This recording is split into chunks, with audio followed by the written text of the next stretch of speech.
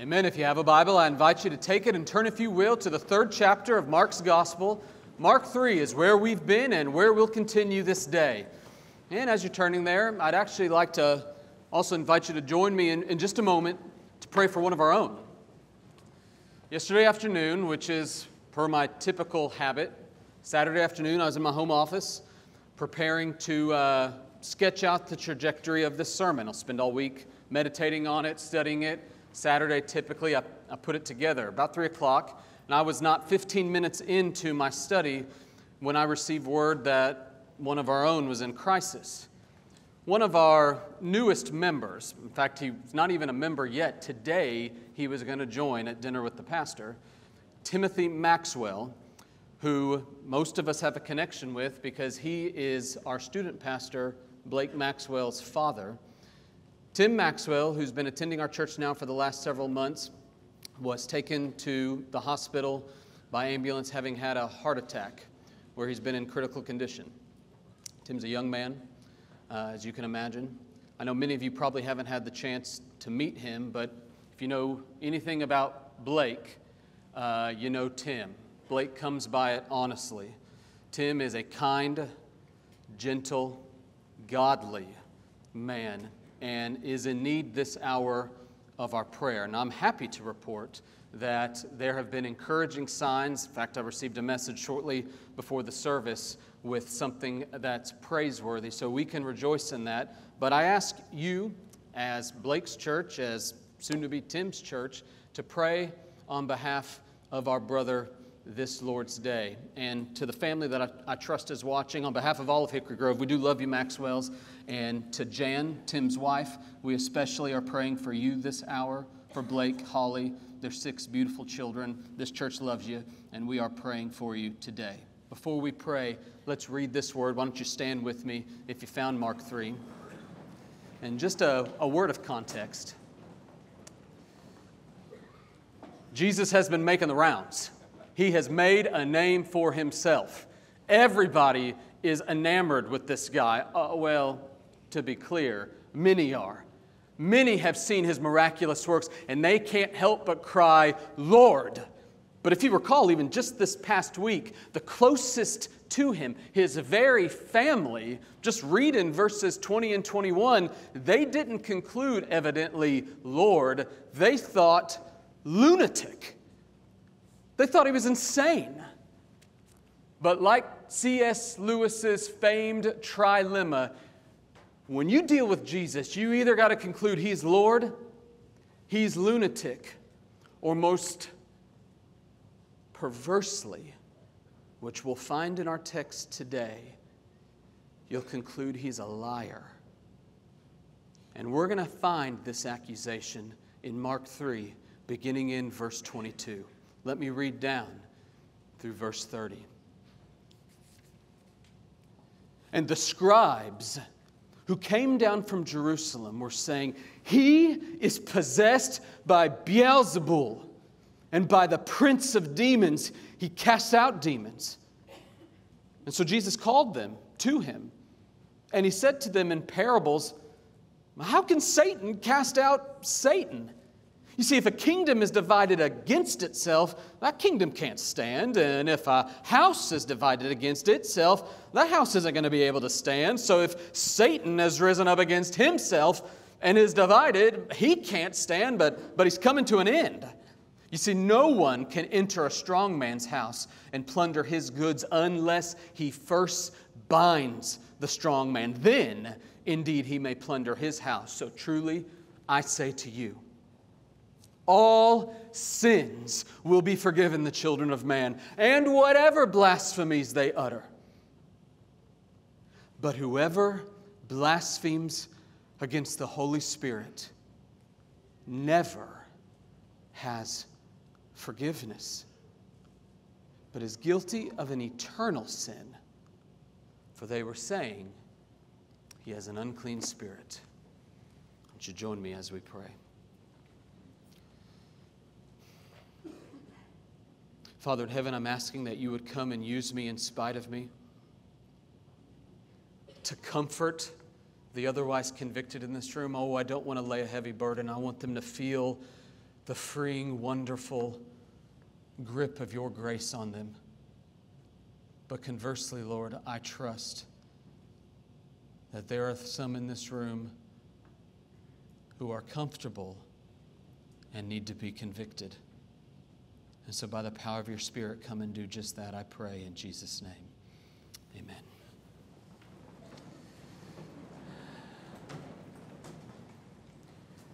Don't you love verse 28? Did you read it? If not, turn to it with me again. Underscore it, highlight it, inscribe it on the tablet of your heart. Truly, amen, he says. Truly, with great fervency, he declares, I say to you, all sins will be forgiven.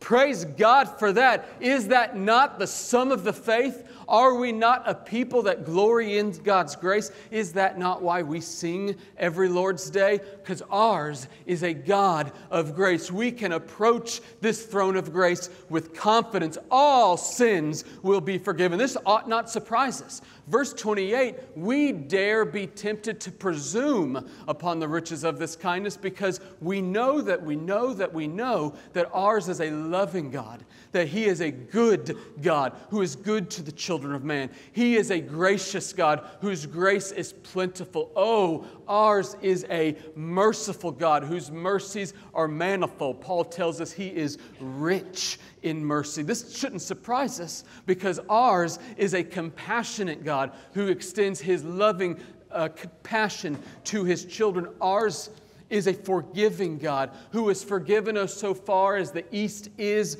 from the west. Indeed, that's why we call Him Savior. He has saved His people from His sins. He is our refuge and our strength, a very present help, the Scripture says, in times of trouble. Folks, is this not the gospel truth? Ours is a God of grace, and so we hold up the banner of verse 28 and say, all sins will be forgiven the children of men. Amen. Praise God. Except what do you do with verse 29? Does it not stun you, startle you, stagger you? What do you do with what appears to be an odd caveat? Dare I say a limit to God's grace? For just after reaching the height of God's grace, all sins will be forgiven the sons of men. Verse 29. But whoever blasphemes against the Holy Spirit never has forgiveness, but is guilty of an eternal sin? What do we make of this unforgivable, unpardonable, eternal sin? Surely it's not what some of you may be privately wondering. Is it my sexual sin that nobody knows of? And if that's you, I must say that King David, amongst others, would rightly object. For God's grace is greater than all of our sin, including those most heinous of sexual sins. It can't be the sin of idolatry, for the people of Israel would in one accord object and say, our God has been gracious to us despite decades, if not centuries, of unfaithfulness. It can't be the sin of extortion. Just take the gospel writer Matthew. A man who, by very virtue of his job, was financially extorting the people of God, and he claimed the grace of our good God. It can't be the sin of homicide. Moses would object, having killed a man himself. It couldn't be the sin of adultery, for Rahab would surely object. It can't be the sin even of blasphemy, for the text says explicitly in verse 28, all manners of blasphemy will be forgiven. So what do we make then of this unforgivable, unpardonable, more specifically eternal sin described as the blasphemy against the Spirit? Well, like all interpretation, context is key. It matters. Today I want to bring you in close and then take you out far so that we can make sense of what is going on here. What is the warning Jesus has for us? And I want to state it generally up front, and I'm going to state it almost arguably too generally. And I'm going to spend the rest of my time refining, specifying what I mean. So if you're taking notes, mark this down. I want you to see that the only sin God won't forgive is unrepentant sin. Now, that ought not strike you as controversial, because on the one hand, we readily believe this, do we not? After all, we're not universalists. We believe that there is a gospel call to repent, and that if you willfully do not repent, you are liable for judgment. In other words, not only does the gospel demand this, we recognize that, well, the cross demands this. Why else would Jesus die? If it's true that there is no eternal judgment, that God just saves anybody and everybody from start to finish in the end, then what was the purpose of the cross? The gospel demands it. The cross demands it. Indeed, eternity itself demands it. Why else would there be that great dichotomy, that great distinction, that great tension between heaven and hell? We ought to recognize that, yes, it's true. The only sin God won't forgive is unrepentant sin. But I think there's more at play here. The text demands that we not just stop short at, okay, well, God won't forgive sin that is unrepented of at death. There is something more here. So I want to invite you to just come in with me, look to the text, and notice with me, if you will, 5 clues, for lack of a better word. I notice 5, clues, or you could maybe just describe them as warnings, species of unrepentant sin. And as we notice these through the text, I want to pray that 2 things happen. You heard me allude to this in my prayer earlier. On the one hand, I'm asking the Lord to come in this room and to comfort those of you who are going to feel so convicted by this text that you're going to start morbidly introspecting yourself, wondering, have I done this? Am I outside the forgiveness of God? If that's you, I'm asking the Lord to use me to comfort you this hour. But conversely, I want to ask the Lord to convict those of you who are otherwise comfortable, who are indifferent to the word that's about to be proclaimed.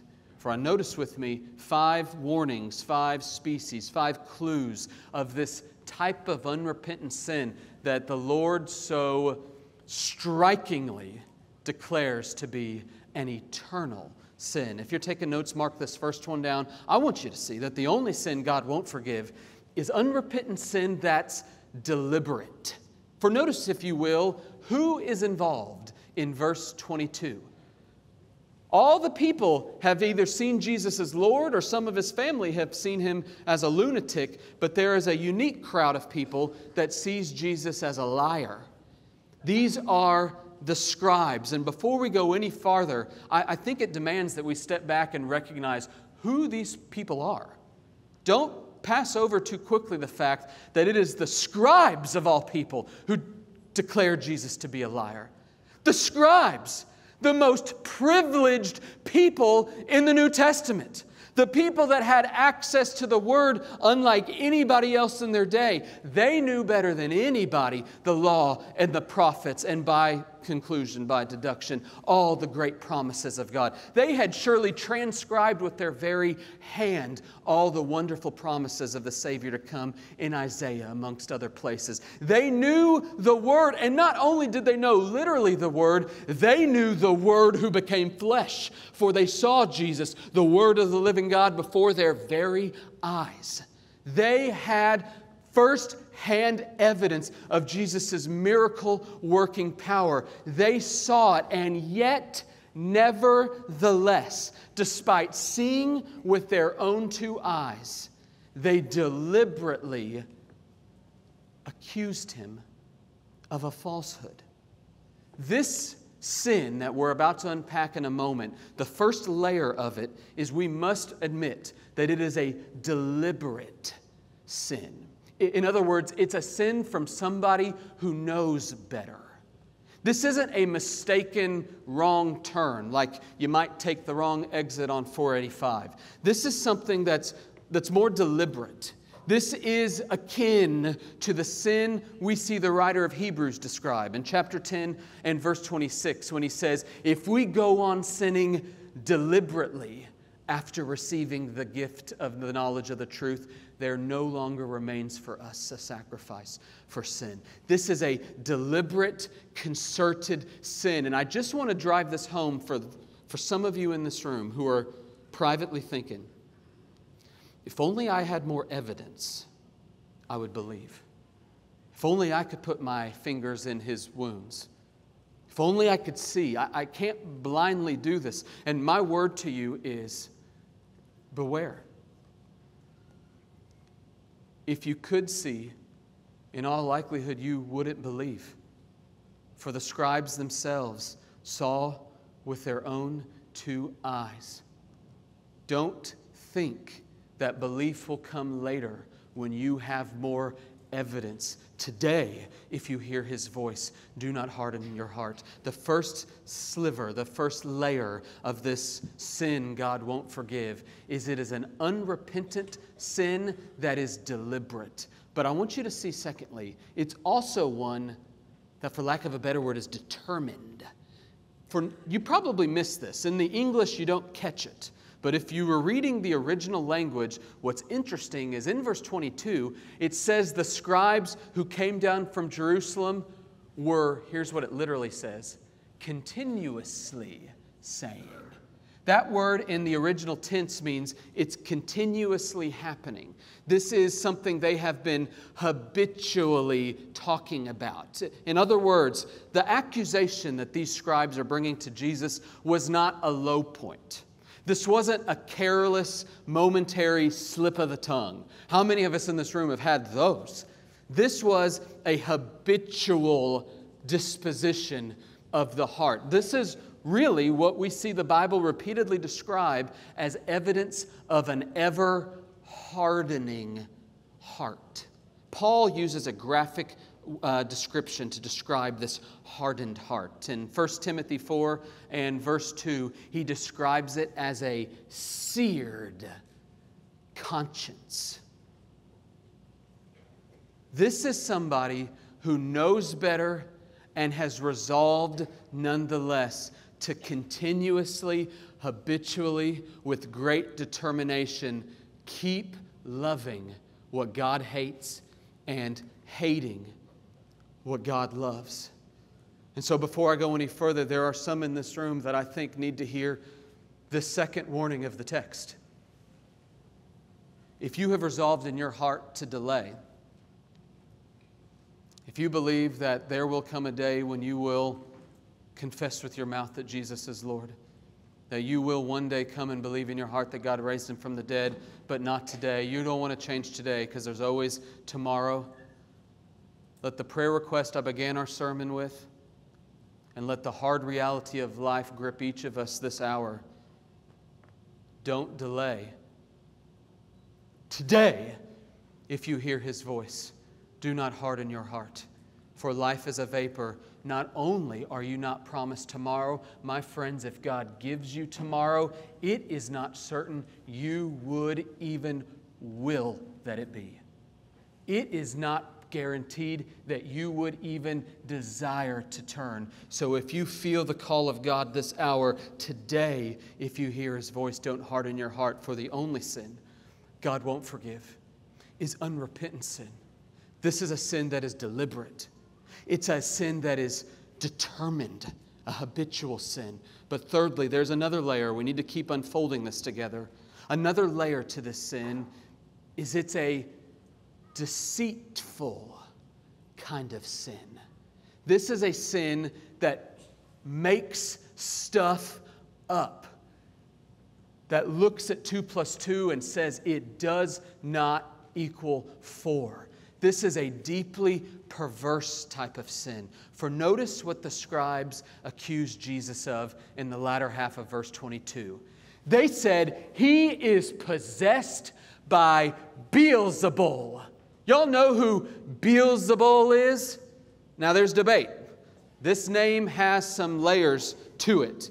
On the one hand, it's as old as the people of Canaan, the Philistines in particular. They had a town named Ekron, and in this town they had a god named Beelzebul. Literally, it meant God of the high place, or maybe of the house or the temple. But evidently, the people of Israel, seeking to mock this god, ended up renaming him this name Beelzebub, which means Lord of the flies, or Lord, more graphically, of the dung heap. For they noticed that when there was, forgive me, excrement, often associated with this carrion, associated with dead, decaying bodies, were flies. And what happens when flies hover around something that's dead, dying, or decaying?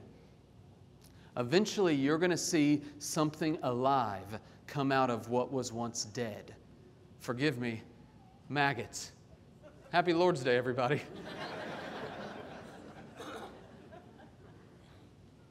And the image was graphic, for Israel was in essence saying, your God is the God that brings life out of something that's dead, disgusting, decaying. And the scribes, the most privileged people of God who knew the Word and the Word itself, came and looked at our infinitely holy Lord and said, Beelzebul, Lord of the flies. You are possessed by Satan himself. This became an ugly pejorative term for the arch enemy of all, Satan himself. You are possessed by Satan, and all these miracles you have been performed by the power of Satan himself. Just consider what's happening in this moment. Do you think the scribes believe this? Really? They're not idiots. They were making this up. What happens typically when you can't win an argument? You tend to attack the person. It's called an ad hominem attack. When you don't have the arguments in your favor, as Socrates famously said, when the debate is lost, slander is the tool of the loser.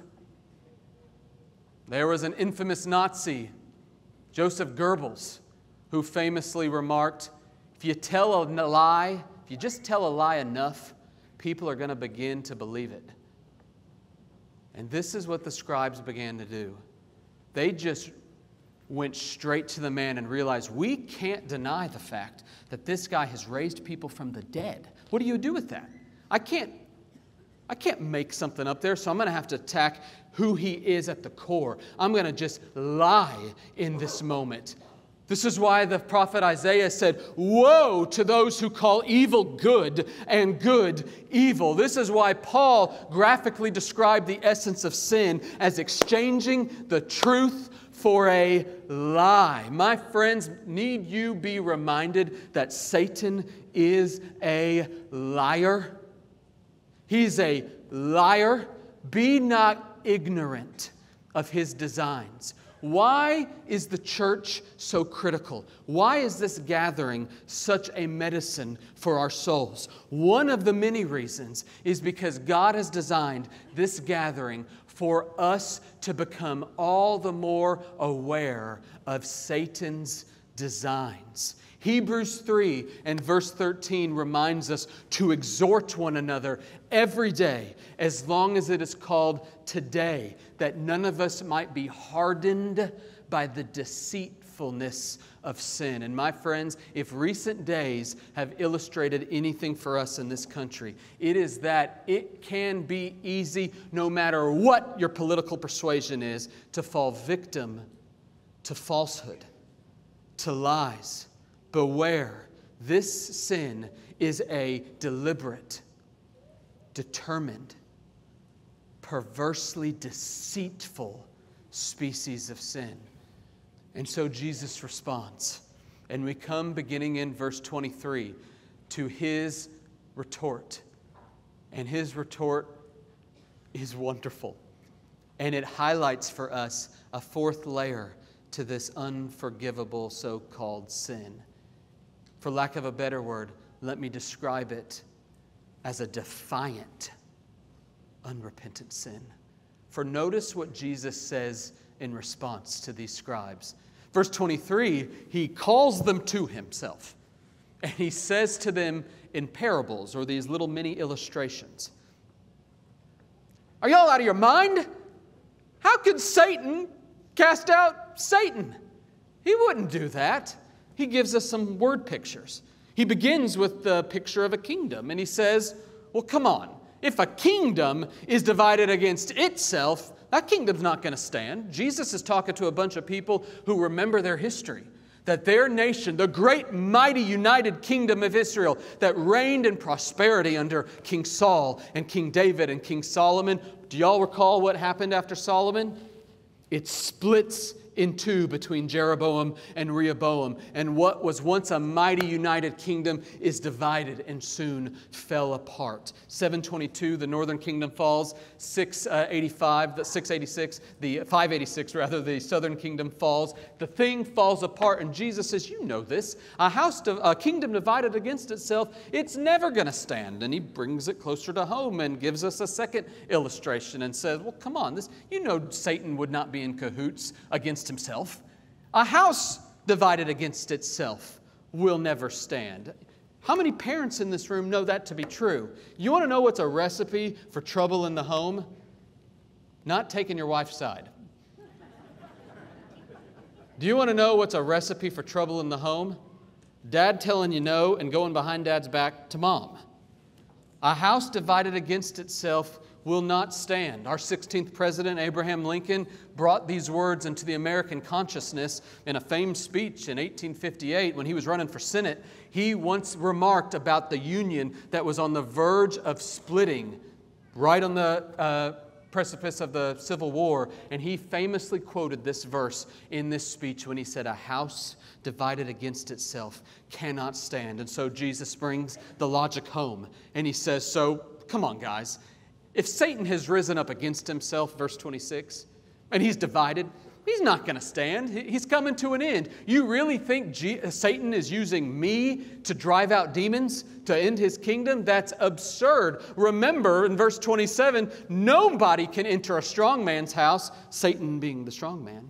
Nobody can enter his house. Nobody can plunder his goods. That means, in other words, take all the people and free them who are demon-possessed. Nobody's going to be able to do this unless he first binds the strong man. So you're telling me that I bound Satan so that I could make Satan's kingdom grow? Makes no sense. And my friends, do you want to know who was amening in their heart in that moment? The scribes. Because they knew they were deluded. They knew their accusation was hollow and empty. They knew that this was a joke. But nevertheless, they were defiant. They were bold in their opposition. They resolved in the face of absurdity with this accusation. And my friends, we need to remember that yes, Satan is defeated. We don't have to wonder whether or not Satan is going to win or lose against our Lord. He is defeated, but my friends, he is defiant as he goes down. And evidently, it runs in the family. For the children of the evil one, the children of the night, the children of Satan, those who, with a recalcitrant heart, those who obstinately refuse to repent of their sins, in likewise are defiant in the face of the facts. This is the type of sin that we see John illustrate in chapter 3 and verse 19 when he says people loved the darkness rather than the light. This is what Paul describes when he says the essence of sin is suppressing the truth. You know it to be true and you hate it, so you push it down. And I don't want to use the illustrations because it's a mixed audience this morning, but do I need to? Just turn on the television, go to your local library, open Twitter. You're going to see this. Go now to your local athletic event, and you are going to see a rank distortion of the truth that defies logic. It makes no sense. It's absurd, my friends. Here's a word. It is outwardly, boldly defiant. My friends, the only sin God won't forgive is an unrepentant sin that is deliberate, determined, deceitful, defiant. But I dare not conclude the sermon without one fifth and final point, which I think is going to bring this all home and open our eyes to the precise nature of this so-called eternal sin. For fifthly and finally, I see in verses 28 and 30 that this is, for lack of a better word, a decisive sin.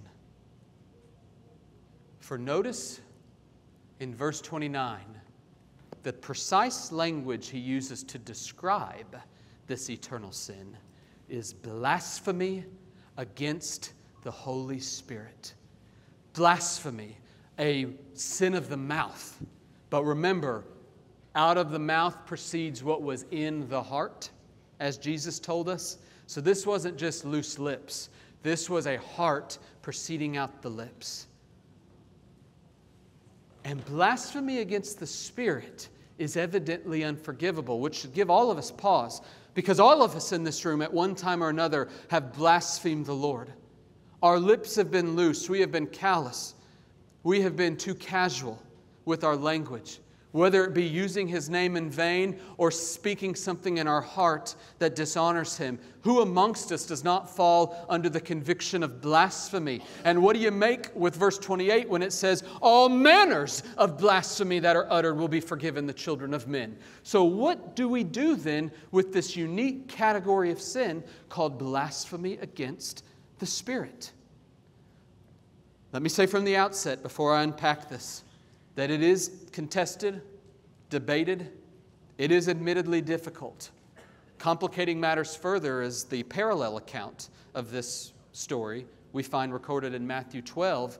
Matthew actually even adds another layer to Jesus' words and describes not merely blasphemy against the Spirit, but compares it negatively to blaspheming the Father and Son.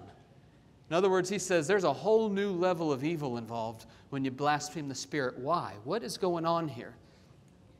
I think I'm on good ground when I make this conclusion. There is a wealth of scholars who would conclude with me that what is likely being described here is a sin in which you have grown so deliberate, so determined, so deceitful, so defiant in your obstinate unrepentance that you now look at the one hope you have, the Holy Spirit of God, who alone can convict you of sin. Do you realize that? Do you realize that you were not saved because you were smart, wise, just made a good decision one day? That there's going to come a day where you're going to stand before God, and in that moment you are going to credit the Holy Spirit of God for opening your eyes, for convicting you of your sin, for enabling your faith. You will credit your faith to the work of the Spirit of God. Praise God, it is by the Spirit that we are convicted of sin and righteousness. And it is this species of sin that looks at the only hope you have, the Spirit of God, and spurns it itself and says, I want no interest in you. I have no interest in you. I don't want it. I am so hardened in my heart that I have decisively looked at the only hope I have, the Spirit of God, and I blaspheme it. I blaspheme you. I am unrepentant of my unrepentance. I am quite settled with where I am. I resist fully, finally, conclusively the Spirit of God. My friends, I don't quite know what to do with this. But this is not the only place in the Bible we see this so-called eternal sin. So we need to reckon with it. I believe that this sin is echoed by the Apostle John in 1 John 5 and verse 16, when he says, if anyone sees his brother committing a sin not leading to death, just ask God. God will give him life. But to those who commit sins that do lead to death, I say you don't even need to pray for that. What do you do with that? What do you do with the sins that the writer of Hebrews describes time and again as a deliberate sin that is beyond the pale of repentance? My friends, evidently there is a species of sin that can take root in the hearts of those who have hardened themselves against the Lord, that can put you, I dare say, beyond repentance insofar as you have resolved in your mind and heart to spurn the Spirit Himself. Now, before I go any further, let me say this critical word to you. If this moment you are deeply disturbed by that and you're wondering, is it me? Oh, I'm convicted by this. May I just say to you, if you care, it's not you. That is proof positive you have not committed this sin. If you are bothered in any way, shape, or form by what I have proclaimed today, it is probably a sweet sign from the Spirit of God that the Spirit is within you. He has indwelt you. He is convicting you this hour, and you are not beyond for repentance. You are indeed being called this hour by the Spirit of God. But if you don't care, beware. If in smugness and with an odd settledness you mock what I say, you hear my words, and you are utterly and completely indifferent to the words of my mouth, I plead with you, beware this hour, for there is a sin that leads unto death. There is a sin that will settle in your soul such that you will come to the point where you have been so deliberate, so determined, so deceitful, so defiant, that it will prove decisive in your mind and heart. You will spurn, as it were, the very Spirit of God. And so let me conclude this hour with a most critical word to all of us today. I want to echo what I just stated. That if indeed you are convicted this moment, may I give words of comfort to you. Perhaps you're wondering, I feel convicted, but Kyler, you don't know what I've done, and I'm wondering if it's me. Kyler, you don't know how sexually immoral I've been. You don't know what I've done. You don't know the idolatry that is in my heart time and again. Kyler, you don't know the greed that chokes me, the things that I've stolen. You don't know what I did last night, what I saw last night. You don't know what I've done, and if that's you, take heart. The Apostle Paul in 1 Corinthians 6, beginning in verse 9, says, do you not know that the unrighteous won't inherit the kingdom of God? Don't be deceived. Yes, sexually immoral, idolaters, adulterers, men who practice homosexuality, thieves, greedy, drunkards, revilers, swindlers, they will not inherit the kingdom of God. But such were some of you. You have been washed. You have been cleansed. You have been justified by the person and work of Jesus. My friends, our banner is verse 28. All sins will be forgiven the children of man, including every dark species of sin in your heart. Take comfort then. If the Spirit is convicting you this hour, turn from that sin. Repent of that sin. But beware as I pray that there is a sin God won't forgive. It is unrepentant sin. And the Scripture suggests that there is a odd, determined, deviant, defiant, deceitful, deliberate sin that if you don't repent of it may indeed prove decisive in your heart and soul. And so would you hear me this hour? You are here this moment to hear this word. Today, if you hear His voice, do not harden your hearts. Would you join me as we pray? And with your heads bowed, for you who are convicted by the Spirit of God, rejoice in that grace within and plead that God would bring you to a place where you would flee deliberate sin, flee patterns of habitual determined sin, spurn deceit, lies, twistings of the truth. You would not boldly continue in the sin in a defiant way, disregarding plain logic, and that by God's grace your sin would not prove decisive in your life. Oh, I pray that would be true of me and of you. And for you who have been pierced by the word this hour, oh, if you hear my voice today, do not harden your heart. Father in heaven, by the power of your Spirit and to the glory of Jesus, do this. Pierce your people with your word. I pray that they would see that your grace is plentiful.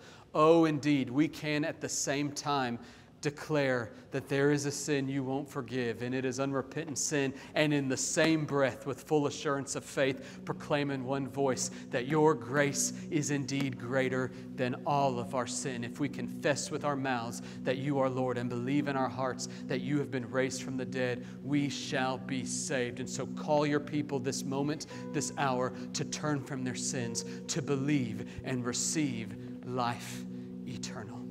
And I ask this in the mighty name of Jesus Christ our Lord. Amen.